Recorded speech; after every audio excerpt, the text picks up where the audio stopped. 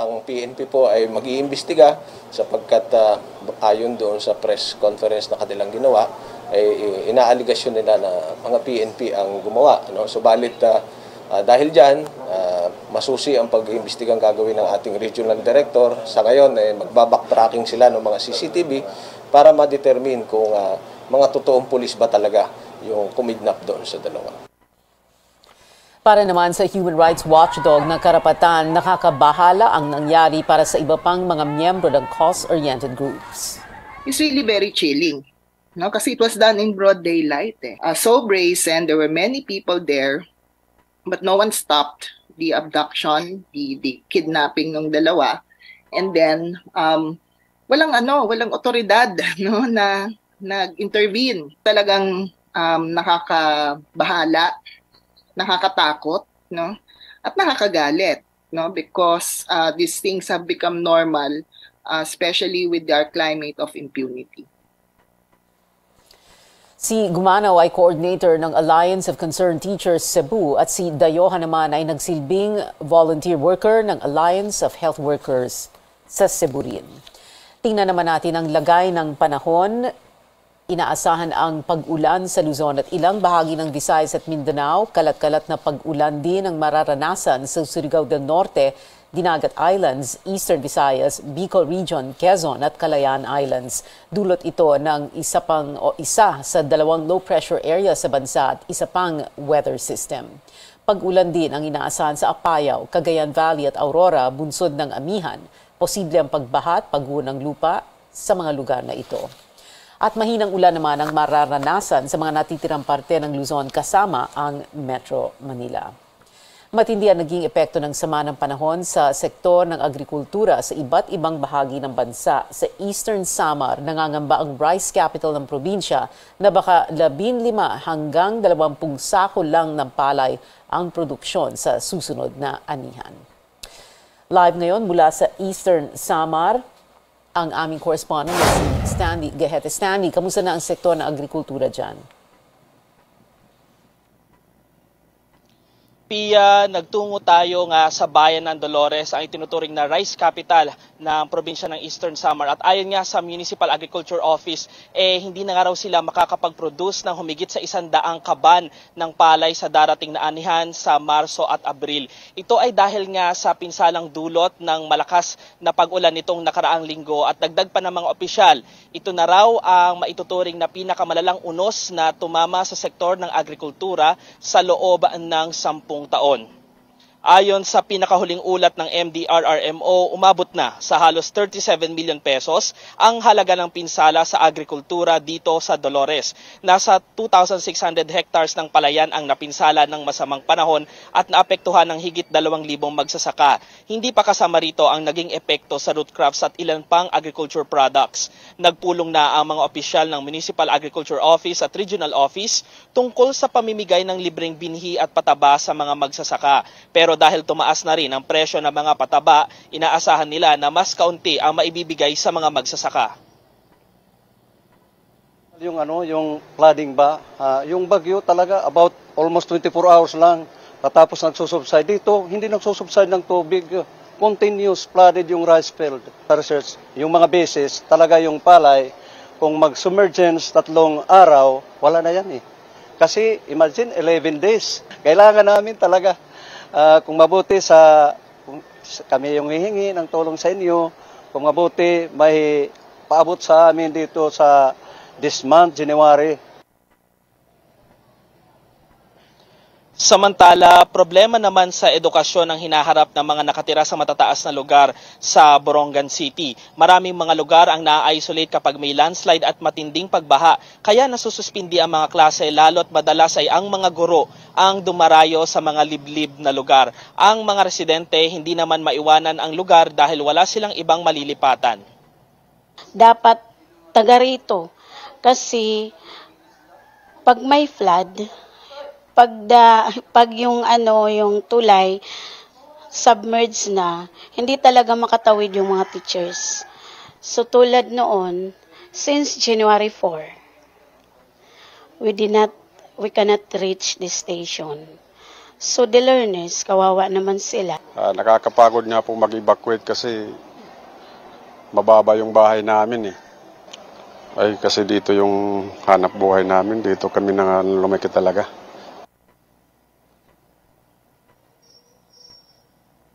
Pia, bagamat sanay na nga ang marami sa paulit-ulit na unos na tumatama rito, hiling nila na sana ay hindi nga magsawa ang opisyal ng gobyerno na tulungan sila at gumawa ng mga long-term solutions, lalo na sa mga apektadong lugar.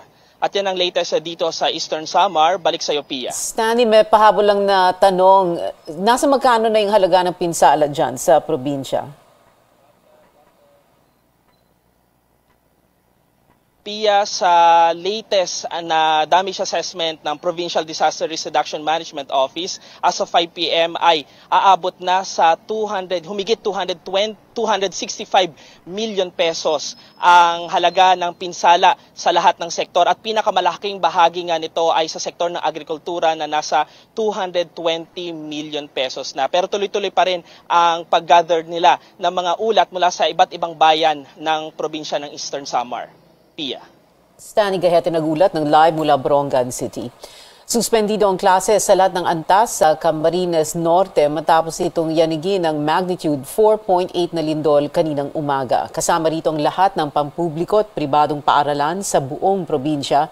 Suspendido rin ang pasok sa lahat ng pampublikong opisina para inspeksyonin ang mga gusali at pasilidad. Posible raw ang aftershocks kaya't pinapayuhan ang mga residente maging alerto anumang oras.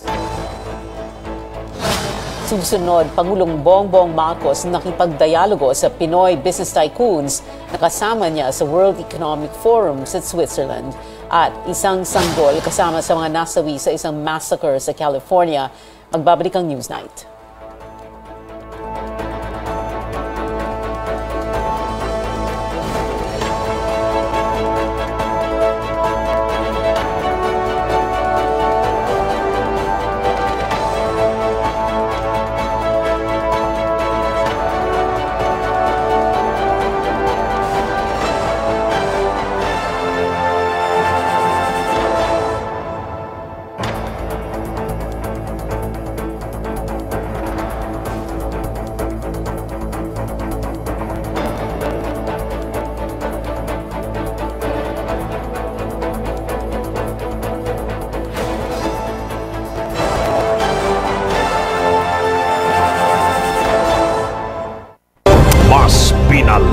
Pinalawak, mas pinalakas, RPN sa iba't ibang mga lalawigan. DZRL Bataan, DZTG Tuguegarao, DZBS Baguio, DZKI Iriga, DYKB Bacolod, DYKC Cebu, DXKS Surigao, DXKD Dipolo, DXKO Cagayan de Oro, DXKT Davao, DXKP Pagadian, DXXX Zamboanga, DXDX General Santos, DWIZ 882 Manila at RPN Provincial Stations.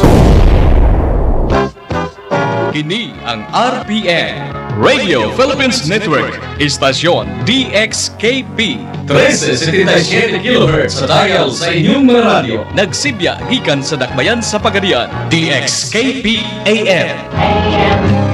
Your top station. Kini Pagadian.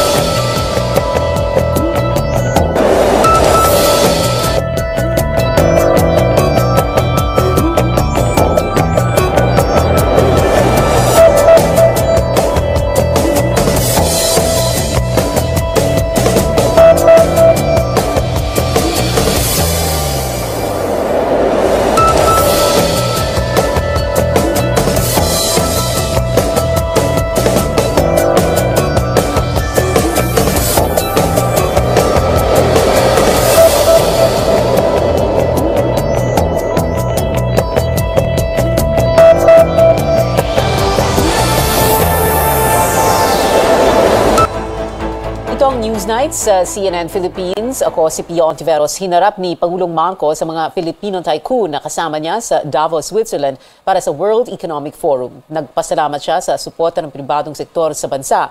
Mula Zurich, Switzerland, magulat ng live ang aming senior correspondent Anjo Alimario. Anjo? Hi, Pia. Geopolitics at globalization ang naging paksa ng mensahe ng Pangulo nang harapin niya ang mga Pilipinong tycoon at ng kanyang economic team. Nabanggit din niya ang South China Sea at ang pagnanais ng lahat na maging multipolar. Anya malakas na ang puwersa sa mga bansa na bumalik sa Cold War type na sitwasyon kung saan kailangang mamili. And when I speak to the other ASEAN APEC members and the other leaders, and I ask them, and they ask me, do you feel it, that you must choose? And I say, yes, don't you? And unanimously, they say yes. So the multilateralism that ASEAN, what we call the ASEAN centrality, that has become a very important concept. I think we are determined as a group in ASEAN and in the Indo-Pacific, those around the Indo-Pacific, despite all of this conflict, we are determined to stay away from that. Pero paliwanag ng Pangulo, ang kinabukasan ng Asia-Pacific ay nakasalalay pa rin sa mga bansa rito, kaya nawawala na ang pag-iisip na kailangang mamili. We choose our friends, we choose our neighbors. That's the choice that we have made. Sinang-ayunan ito ng mga tycoon. The Philippines is really a friend to all, no? And that we're not necessarily leaning more towards the West or the East, that we're very, very balanced in where we are positioned. And I think that's the right strategy. Pagdidiin ng Pangulo, walang bansa na umunlad na walang matibay at malakas na trade tie sa buong mundo. 7 Pilipinong tycoons ang kasama ng Pangulo sa Davos. Sina Ramon Ang San Miguel Corporation, Sabin Aboitis ng Aboitis Group, Kevin Andrew Tan ng Alliance Global at Jaime Zubeldi Ayala ng Ayala Group. Nandun din sina Lance Gokong Wei ng JJ Summit Holdings, Teresita C. Coso ng SM Investments at Enrique Razon ng International Container Terminal. I believe President Marcos has been very effective in showcasing the Philippines, our strength, but also showcasing that this government is open for business and open to partnerships, with other governments, but as well as with partnerships with private sector, and that we are here trying to bring in really foreign investments. Samantala, inanunsyo ni Finance Secretary Ben Jokno na posibleng lumago ang ekonomiya ng higit pa sa target na 7.5% noong nakaraang taon at inaasahang lalago pa ng 6.5% ngayong 2023. Ang buhay na manufacturing sector, record low na unemployment at matibay na banking system ay tandaan niya ng isang matatag na ekonomiya. Binanggit din ni Jokno ang kontrobersyal na Sovereign Wealth Fund na layo na i-diversify ang portfolio ng bansa. Kasabay ang pangako magkakaroon ng mataas na standards pagdating sa accountability at matibay na fiscal management.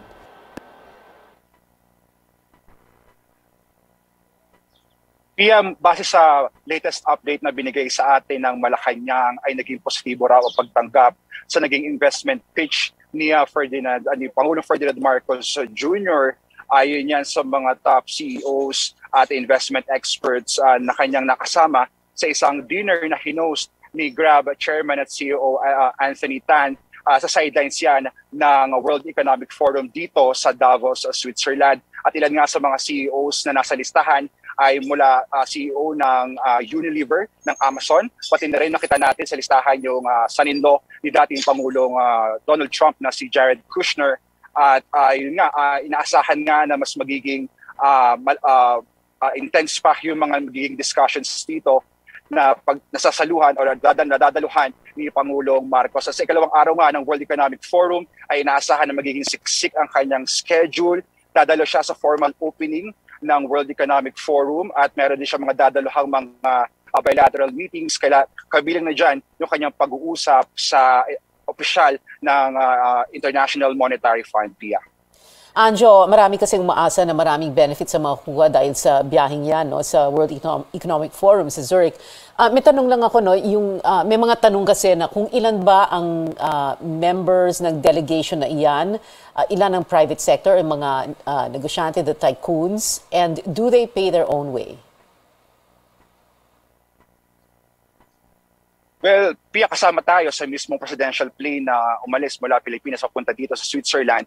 At base rin sa mismong official na booklet na nakita natin, ang official number ng delegation na dala ng bansa ay nasa around 15. Ay andyan yung mga senior government officials, part ng cabinet at ilang mga lawmakers. Sa side naman ng businessmen ay wala pa tayong breakdown, although yun nga ang binigay sa atin yung 7 business tycoons. As to who paid the trip, ang pagkakaalam natin ay may mga ilan sa kanila na of course they paid for their own trip. At yun nga kasi ang may mga lumalabas kasi ng mga criticisms na sobrang dami raw na dumalo dito sa Switzerland. Kasi ibang mga government officials ay syempre may mga dala-dala rin silang mga support staff para sa mga gaganaping mga bilateral meetings or different private meetings or dialogues dito sa World Economic Forum sa Davos. Anjo Alimario, nagulat ng live mula Davos, Switzerland. Kini-question, balik naman tayo dito sa bansa, kini-question mga senador ang Foreign Affairs Department kung bakit walang naabsueltong Pilipino abroad sa mga kaso mula Enero hanggang Hunyo ng 2022. Pero halos 1,300 overseas Filipinos ang napatunayang may sala base sa report ng DFA.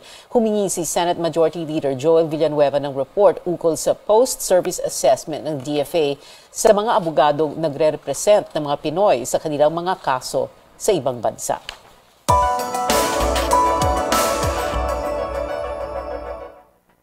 Balita sa ibayong dagat, 6 ang patay sa isang gang-related shooting sa isang bahay sa Tulare County sa California, sa US State of California. Tinawag itong horrific massacre ng mga otoridad. Kabilang sa mga nasawi ang isang 17 anyos na ina at ang kanyang 6 na buwang sanggol.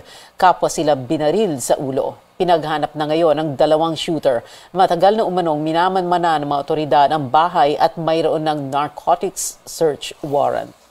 Sa China, ibinunyag ng regional governments doon ang limpak-limpak na perang ginastos para masugpo ang COVID-19 na una nang iniulat ng state-owned Xinhua News Agency na isang dahilan ng patong-patong na gastos kaya inabandona ang zero COVID-19 policy. Ang Guangdong province gumastos daw ng lampas 146 billion yuan o $22 billion para sa pandemic prevention and control mula pa noong 2020. Ang bulto ng pondo napunta sa COVID testing, vaccination at policy enforcement-related expenses. Ang Beijing naman naglabas na nasa 30 billion yuan o $4.5 billion noong nakaraang taon. Hindi nila inilabas ang kanilang 2021 COVID spending. Kasalukuyang nakararanas ng shortfall sa cash ang mga lokal na pamahalaan ng China, pumalo sa 6.6 trillion yuan o $944 billion ang fiscal deficit ng bansa sa loob ng unang 10 buwan ng 2022. Samantala, nakapagtala ang China ng kauna-unahang population decline sa loob ng higit 60 taon base sa 2022 data ng kanilang National Bureau of Statistics. Bumagsak sa 1.411 billion ang dami ng tao sa tinaguriang most populous nation on Earth. Bumaba ito ng 850,000 kumpara noong 2021. Ayon sa ilang eksperto, posible pa itong bumaba sa mga susunod na taon. Mababa rin ang naitalang 2022 birth rate na nasa 6.77 births per 1,000, mababa sa 7.53 noong 2021. Matatanda ang 2015 nang alisin ng China ang one-child policy kasunod ng pagliit ng kanilang workforce at mabilis na pagtanda ng kanilang populasyon. Nauna nang sinabi ng United Nations na posibleng malampasan ng India ang China bilang bansang may pinakamaraming tao sa buong mundo ngayong 2023. Actually, they are all people.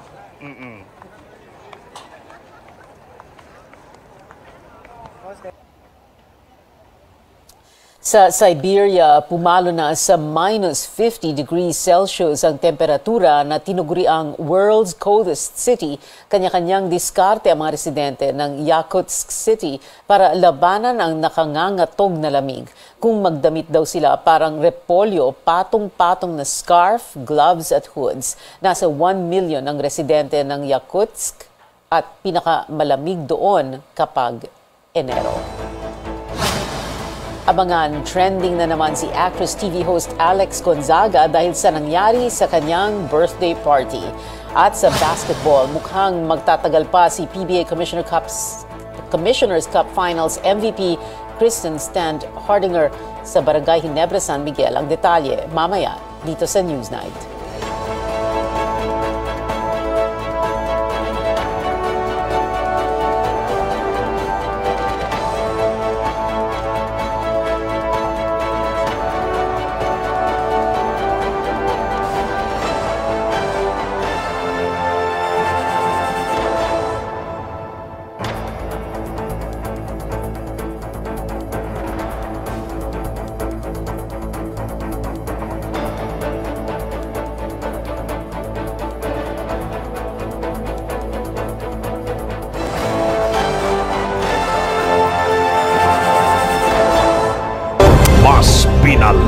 Pinalawak, mas pinalakas, RPN sa iba't ibang mga lalawigan. DZRL Bataan, DZTG Tuguegarao, DZBS Baguio, DZKI Iriga, DYKB Bacolod, DYKC Cebu, DXKS Surigao, DXKD Dipolo, DXKO Cagayan de Oro, DXKT Davao, DXKP Pagadian, DXXX Zamboanga, DXDX General Santos, DWIZ 882 Manila at RPN Provincial Stations. Kini ang RPN Radio Philippines Network, istasyon DXKP 1377 kHz sa dial sa inyong mga radyo. Nagsibya gikan sa dakbayan sa Pagadian, DXKP AM. Your top station. Kini Pagadian.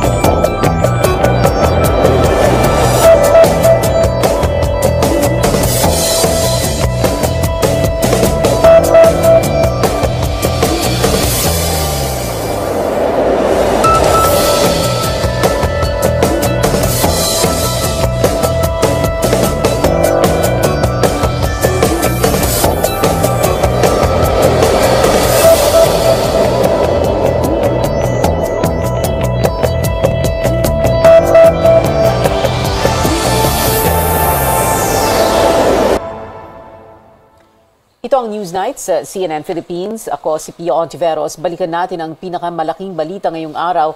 Tinalakay sa pagdinig sa Senadong umano'y pag-alburuto sa Armed Forces tungkol sa AFP Fixed Term Law. Kinumpirma ng bagong Defense Secretary na si Carlito Calvez na may mga grumblings nga o anya mga reklamo o tampo mula sa mga opisyal ng Armed Forces. Pero nilinaw niya hindi ito kontra sa pahayag niya noong nakarang linggo na walang unrest sa military dahil totoong wala raw mga tangkang kudeta. Sabi ni Galvez na maganda ang layunin ng fixed term law na wakasan ang revolving door policy sa sandatahang lakas. Pero malaki raw ang impact nito lalo na sa 135,000 na enlisted personnel. Yes sir, kasi yung effect din sir, yung unintended consequences po ng consequences ng ating retirement law, talagang it gravely affected the moral kasi nakita nila na mayroon pong makita po natin na ang affected is yung 90, 91, 92, 93, 94, hindi sila makaangat. Kasi yung nagkakaedad na sir sila, in our case, nag-brigade commander ako 49, sila nag-51, 52 na, hindi pa sila nagbe-brigade. So medyo apektado po yung kanilang yung kanilang career.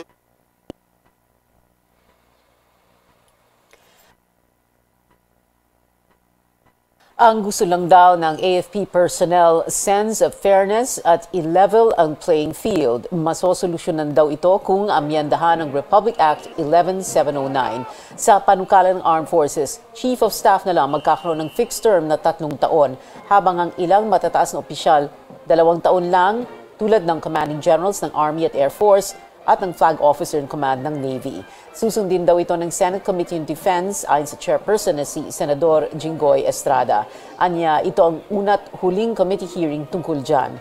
Ibig sabihin, pwede niyang isponsor ang bill sa pagbabalik ng session next week. Pasado na ang panukala sa Kamara noong Disyembre matapos i-certify as urgent ni Pangulong Marcos. Babala na sensitibo itong ulat sa gitna ng dumaraming issue sa sektor ng agrikultura. Inilahad ng isang grupo na nagpatiwakal ang 5 magsasaka sa Bayambang, Pangasinan. Ayon sa grupong Young Farmers Challenge Club, umabot sa milyon ang inutang ng isa sa mga nagpakamatay noong nakaraang taon dahil sa harabas o army worm na sumira sa kanilang tanim. Dagdag nila, kailangang agahan pa ang pang-ani ngayong taon dahil magkakaroon ng importasyon ng higit 21,000 metric tons ng sibuyas. Para naman kay House Deputy Minority Leader Franz Castro, dapat may buwis para sa mga napakayaman tulad ng traders na binibili ang ani sa murang halaga at binibenta ito sa mahal na presyo. Anya, dahil sa mga trader at kartel, may mga magsasakang napipilitang ibenta ang kanilang lupa, pambayad utang.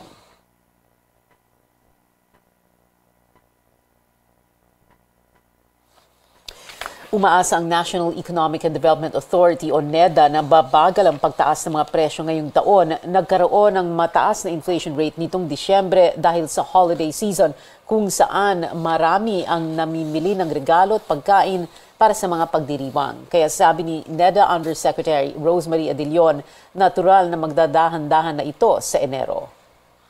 Hopefully rin po yung ating yung supply din po natin, yung domestic supply natin ay may ayos na rin po. Pumalo sa 8.1% ang inflation sa Disyembre, 3% lamang ito noong simula ng 2022. Itinanggi ng Intellectual Property Office na isa ang Pilipinas sa nangungunang exporter ng mga pekeng produkto ayon sa pag-aaral na isinagawa ng European Union Intellectual Property Office at ng Organization for Economic Development or Economic Cooperation and Development. Nasa ika-15 pwesto ang Pilipinas sa pinagmumulan ng mga peke at piniratang produkto. Yan ay mula taong 2017 hanggang 2019. Pero sinabi ni Intellectual Property Office Enforcement Chief Marlita Dagsa, mas malaking problema pa rin ang pagpuslit ng mga peking produkto. Batay sa records mula 2017 hanggang 2019, umabot sa halagang 23 billion pesos ang halaga ng mga kontrabandong nasabat ng customs. Yung mindset natin, di ba, lagi tayo mga Pilipino, mahilig tayo sa mura. So, not knowing na dangerous naman for us to consume that product. So siguro yung change of mindset na we have to really respect, I think. Yung parang to protect ourselves, kailangan hindi mo force, ano ba yung hindi ba protect or ano. And then of course yung respect for intellectual property rights. Magpupulong sa January 27 ang komite ng World Health Organization o WHO para pagdesisyonan kung may global emergency pa rin dahil sa COVID-19. Sa isang media briefing, sinabi ni Health Department Officer in Charge Maria Rosario Vergere na mananatiling maingat ang DOH kahit pa ideklara ng WHO na tapos na ang pandemya. Sa katunayan, ipagpapatuloy pa rin ng gobyerno ang pagbili ng COVID-19 bivalent vaccines. Yan ay sa kabila ng ulat na nag-uugnay sa isang brand nito sa isang uri ng stroke sa mga matatanda. Pero sabi ni Vergere, maliit lang ang posibilidad na mangyari ito. Samantala, gumaling na ang 8 Pilipinong galing China na nagpositibo sa COVID-19. Natapos na nila ang isolation period at karamihan sa kanila ay nagkaroon lang ng mild symptoms. Pinaigting na ng Bureau of Quarantine ang protocol sa mga biyahero galing China mula nang dumami ang mga kaso ng COVID-19 doon. Kumpiyansa ang Commission on Elections na magiging mapayapa ang gaganaping special election sa February 25 sa ika-7 distrito ng Cavite. Yan ang sinabi ni COMELEC Chairman George Garcia sa isinasagawang Special Elections Joint Security Command Conference ngayong araw. Automated ang gagawing bilangan at canvassing ng mga boto. Nagsimula noong January 11 ang pag-imprenta ng mga balota at inaasang matatapos ito ngayong linggo. Magde-deploy naman ng nasa 3,000 personnel mula sa hanay ng Kapulisan, Coast Guard at Philippine Army para sa seguridad. Magpapatupad din ang gun ban simula January 26 hanggang March 12. 4 ang maglalaban-laban sa posisyon na nabakante ni Jesus Boying Remulla na itinalaga ng Pangulo bilang Justice Secretary noong Mayo ng nakaraang taon. Nanawagan ang ilang grupo na ipagpaliban muna ang dagdag singil sa tubig sa Metro Manila dahil sasabay ito sa mataas na presyo ng mga bilihin at iba pang bayarin. Pero paliwanag ng MWSS at isang water concessionaire, kailangan magtaas ng singil para masiguro ang sapat na supply ng tubig at magandang serbisyo sa mga consumer.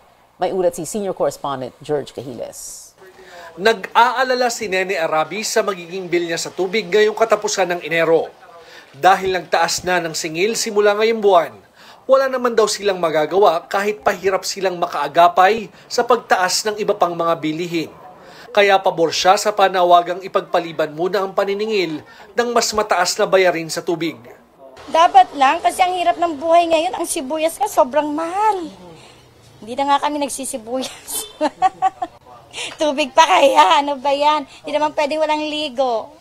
Tataas ng nasa higit 8 piso kada cubic meter ang singil ng Manila Water at higit 3 piso naman sa Maynilad ngayong 2023. At masusundan pa yan ng dagdag pagtaas sa mga susunod na taon.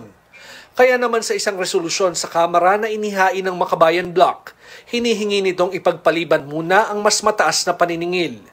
Tinukoy ng mga kongresista ang mataas na inflation rate noong Disyembre at di umano'y kapalpakan ng concessionaires gaya ng water service interruption sa ilang mga lugar.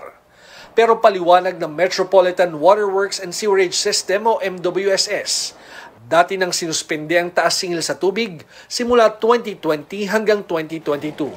If we defer these tariff tranches and considering that they were not able to adjust their water rates in the previous years, we're not just talking about just 1 year, we're talking about years, it might have an effect on their service deliveries. So they might have a problem providing the proper service to the consumers. So that's what we want to avoid.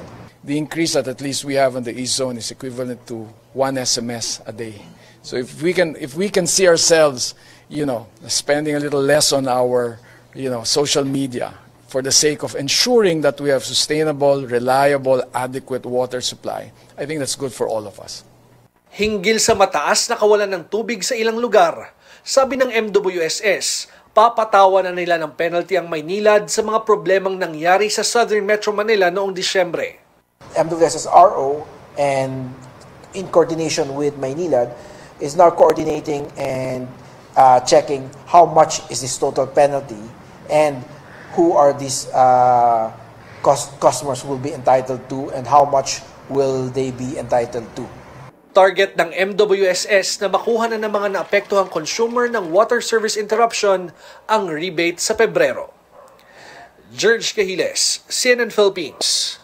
Nanawagan ang Pinoy film producers na magpatupad ng 3 taong break sa pagbabayad ng amusement taxes o kaya bawasan ito para maging 5% na lang. Ito'y para umano matulungan ang film industry na bumangon mula sa epekto ng pandemya. Ibinahagi ni Georgie Alonso ng Motion Pictures Producers Association na kailangan umabot ng 270% ng production cost ang gross sales ng mga pelikulang gawang Pinoy para hindi malugi dahil anya yan sa buwis at iba pang gastusin.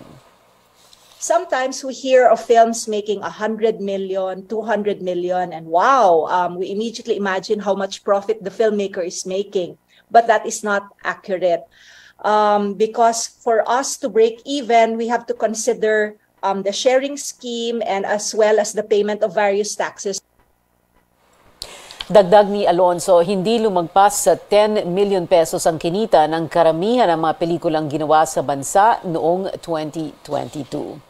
Pinagtibay na ng House Special Committee on Creative Industry and Performing Arts ang resolusyon bilang pagkilala sa Triangle of Sadness actress na si Dolly De Leon. Kasunod niya ng kanyang pagkapanalo bilang Best Supporting Actress sa Los Angeles Film Critics Awards at maging unang Pilipinong nominado para sa parehong kategorya sa Golden Globe Awards ng Hollywood Foreign Press Club. Inaasama ibabahagi ang resolusyon sa plenaryo sa pagbubukas ng sesyon sa January 23. Susunod, Ginebra import Justin Brownlee formal na nanumpa bilang ganap na Pilipino. At BTS member na si Jimin, bagong global ambassador ng isang prestigyosong brand, manatiling nakatutok sa Newsnight.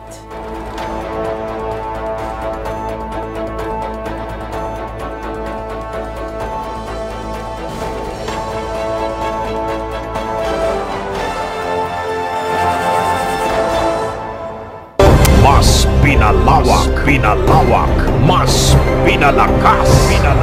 RPN sa iba't ibang mga lalawigan. DZRL Bataan, DZTG Tuguegarao, DZBS Baguio, DZKI Iriga, DYKB Bacolod, DYKC Cebu, DXKS Surigao, DXKD Dipolo, DXKO Cagayan de Oro, DXKT Davao, DXKP Pagadian, DXXX Zamboanga, DXDX General Santos, DWIZ 882 Manila at RPN Provincial Stations. Kini ang RPN Radio Philippines Network, istasyon DXKP 1377 kHz sa dial sa inyong mga radyo. Nagsibya gikan sa dakbayan sa Pagadian, DXKP AM. Your talk station. Kini Pagadian.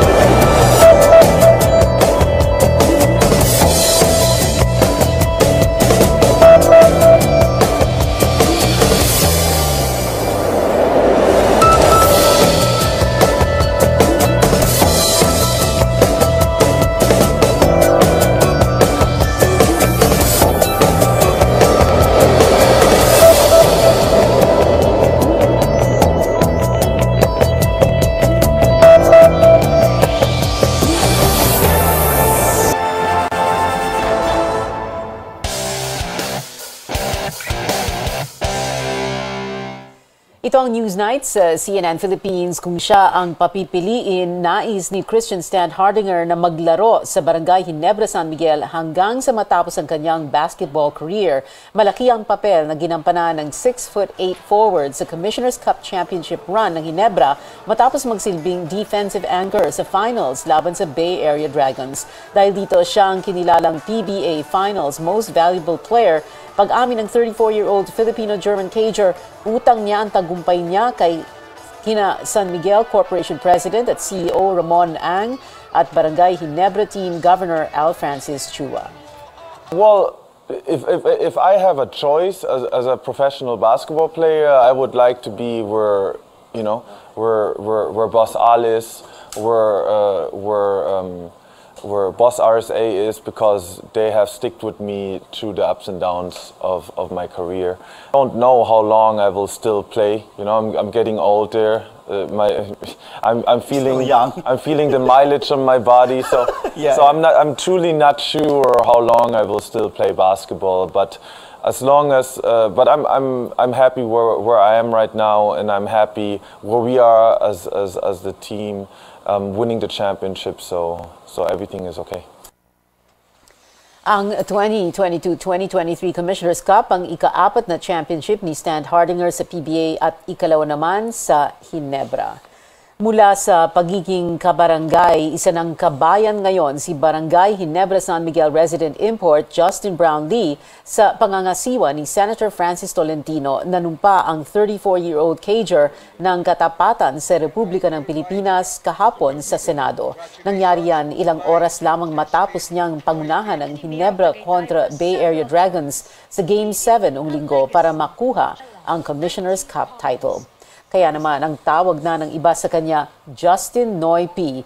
2016 pa nang unang maglaro sa PBA ang American-born player at ngayon ay may 6 ng championships sa Ginebra. This experience has been unbelievable for me and such a blessing, and I'm really just thankful. Just being a citizen of the Philippines, you know, it means the world to me. Being a citizen, I'm gonna try my best, you know, to make the people, everybody proud. You know, like I've been receiving a lot of messages, people telling me how proud they are, and I just want to keep making you guys proud and do whatever I can to help the national team. I'm just very honored and just, you know, blessed to be a Filipino and represent the country in the right way. Isa sa mga siguradong natuwa sa development na ito ay ang Ginebra head coach at Philippine men's basketball team assistant coach Tim Cone. You know, he's going to play the game the right way. He's going to play the game, you know, incredibly hard for the country, and he's just going to put a great face on the whole idea of Gilas. And I think that's really what's most valuable about him. He'll be such a great representative for us, for everybody around the world that's going to watch these games coming up. So I'm really excited for him. Inaasang maglalaro si Brownlee sa 6th at final window ng FIBA Basketball World Cup Asian Qualifiers sa Pebrero at sa Southeast Asian Games sa Mayo. Katatapos lang ng PBA Commissioner's Cup pero kasado na agad ang aksyon sa Governor's Cup. Mag-umpisa ang elimination round sa linggo sa PhilSports Arena kung saan magtatapat ang Meralco Bolts at Rain or Shine Elasto Painters alas 4:30 ng hapon. Susundan niya ng bakbakang Converge Fiber Xers at Northport Batang Pier sa 6:45 p.m. Susundan niya ng sinabi ko na yan. Ang Barangay Ginebra ang defending champions ng season-ending conference matapos talunin ang Meralco sa finals 4-2 noong April 2022. Sa ibang liga naman, may bago ng regular season 50-point game leader ang Boston Celtics matapos ang 51-point explosion ni Jason Tatum kanina sa NBA. Ito ang 5th career 50-point game ng 24 anyos sa si Tatum para lagpasan ang 4 ni Celtics legend Larry Bird. Sa 51 points na ito, 18 ang ibinuhos ni Tatum sa 4th period para gabayan ng Boston sa 130-118 win laban sa Charlotte Hornets. Nagdagdag din siya ng 9 rebounds at 5 assists.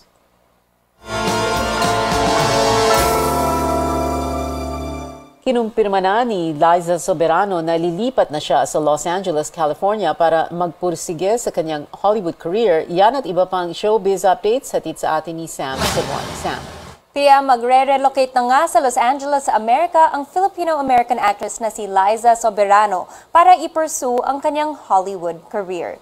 Kinumpirma niya yan sa isang vlog kasama ang Phil-Am beauty guru na si Patrick Starr.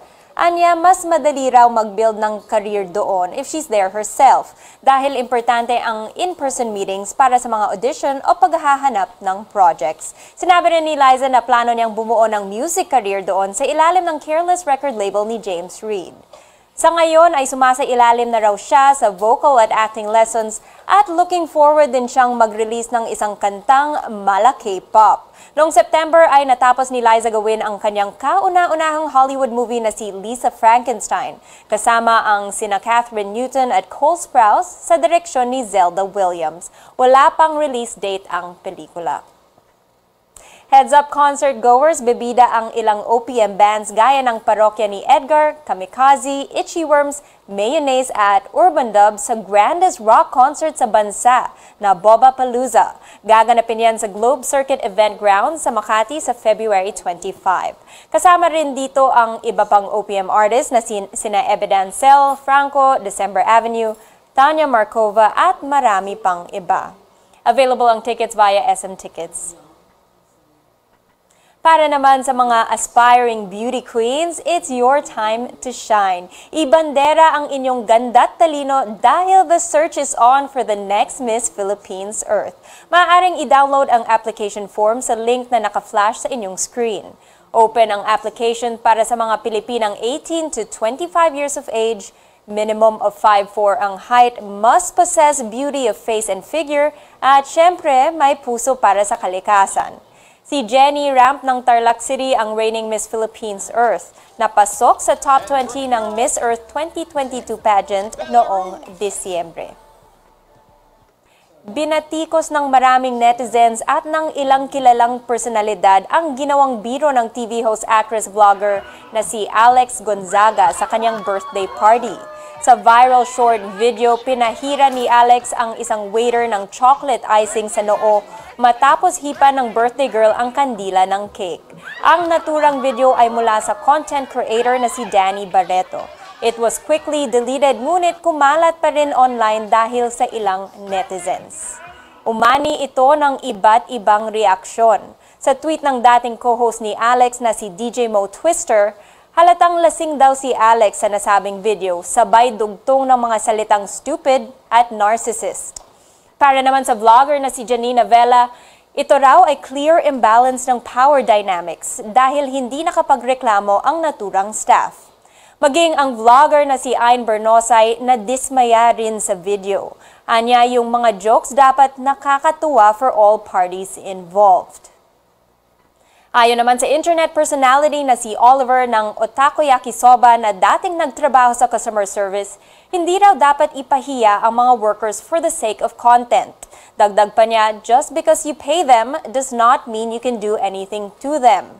Binigyang diin niya rin na bilang netizen, kapag may nakita raw tayong mali, say something.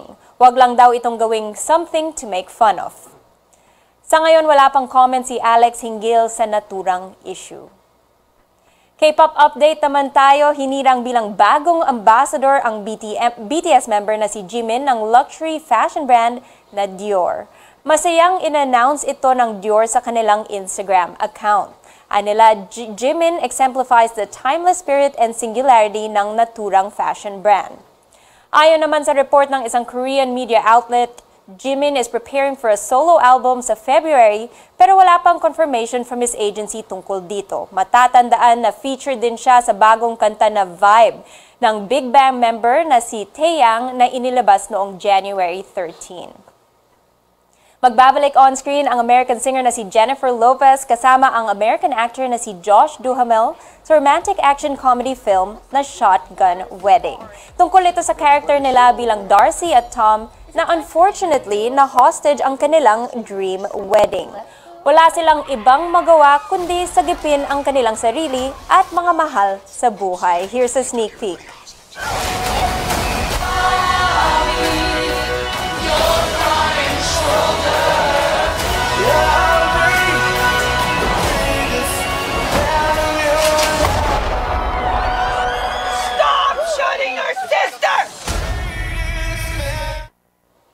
Ipapalabas bukas ang Shotgun Wedding in local cinemas nationwide.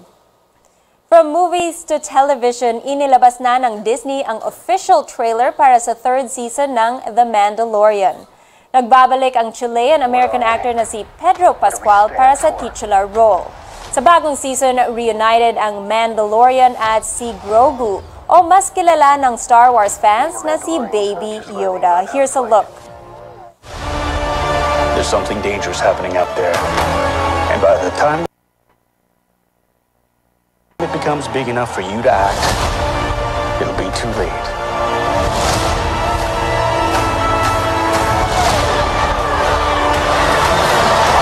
Hang on, kid.